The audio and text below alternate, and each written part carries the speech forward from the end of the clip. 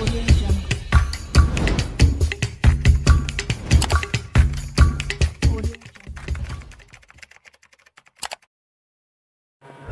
up, Pwedetech? Welcome back ulit sa ating channel.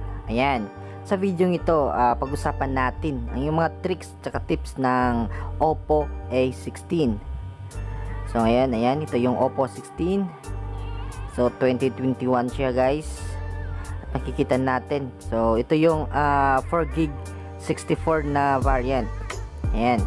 So maganda nito, guys, is naka Android 11 na rin siya. Ayan, Oppo A16 Android 11, tsaka naka octa-core na ito, at syempre 4GB of RAM na may 64GB of internal. So sa video ito, magtuturo lang ako sa inyo or tutorial kung ano bang mga tips and tricks dito. Syempre, unang-una, ito ang dark mode. Ayan. So maganda ito para hindi medyo masilaw yung screen, tsaka hindi gaano ma-consume yung battery nyo. Ayan. So ayan, guys, sa mga bago dyan, please subscribe sa ating channel para mas ma-update ka pag may mga uploads ako. Ayan, sa pangalawa natin, ito yung tinatawag na personalization. So dito, pwede natin palitan yung icons, fonts, tsaka yung color ng theme natin, katulad nito. So ito, try natin.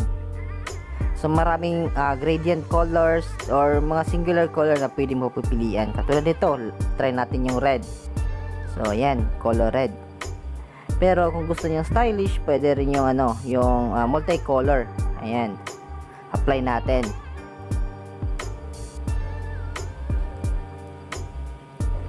Alright. So sa pangalawang tips natin, itong tinatawag na split screen. Ayan, so slide up, 3 finger slide up, lalabas yung split screen. Ayan. So dalawang screen na yung dalawang apps na ating gagamitin. So may mga ways dito kung paano mag split screen. Ituturo ko rin sa inyo, katulad nito. Ayan. So press natin yung recent. Ayan. So may tatawag floating window. Ayan, pwede din yan. May floating window tayo. Ayan, kung makikita nyo. So pwede din tayo mag-open pa ng apps. Ayan, habang may floating window tayo na message. Ayan, makikita nyo. Off muna natin yung dark mode para mas makita natin. Ayan.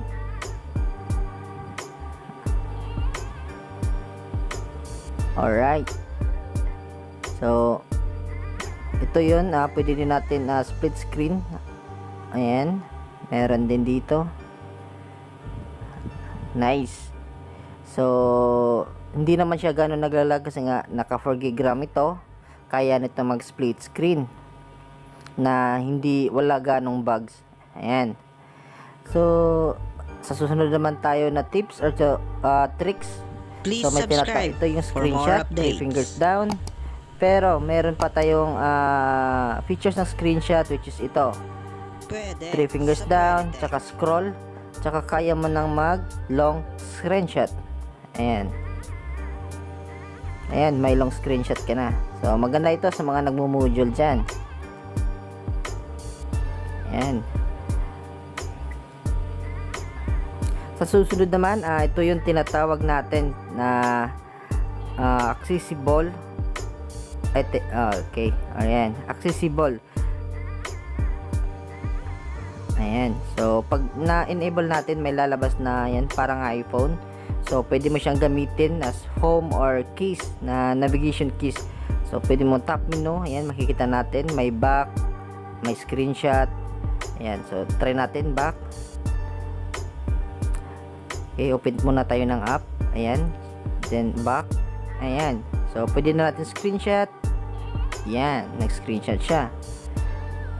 Ayan, pwede din natin pang recent apps.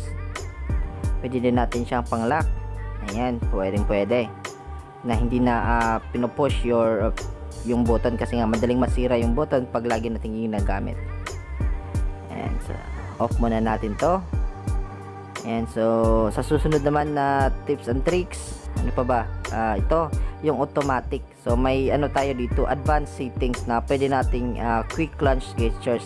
So kahit naka-off yung screen mo, kung gusto mong agad mag-open ng camera, is on mo lang tong advanced settings na to. Yan, try natin. Double click the power button.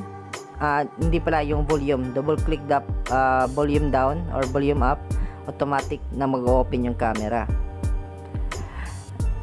Okay. Sa susunod naman, ito yung tinatawag natin na mga gestures. Yung battery muna. So ito. So pwede ka mag-save battery para ma-optimize lahat. Make sure na naka-optimize yon. Check natin ulit. Ayan. Please subscribe so save power. for more updates. Ayan. Dapat naka-optimize yan lahat para mas ma-save yung battery natin. Don't worry guys, naka 5,000 mAh na to, kaya mas matagal din ito malobat. So yun nga, punta tayo sa screen of gestures or yung mga ano natin, mga shortcuts. Ayan. Gestures and motions. So yun nga, 3 fingers to take. Ayan, so double tap to run screen on.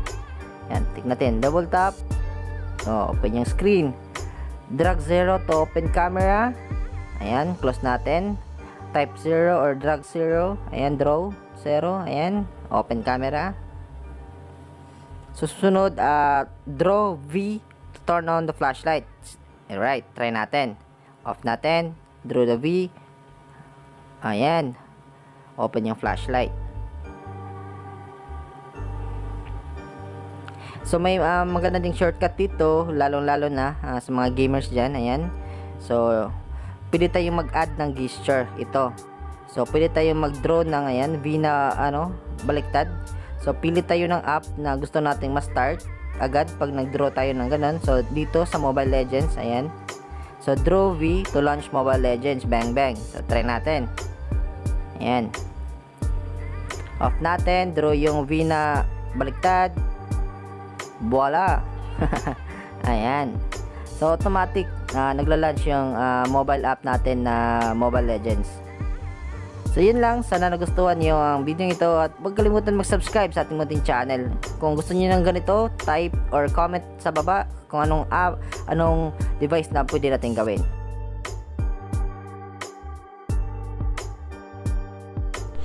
Please subscribe for more updates.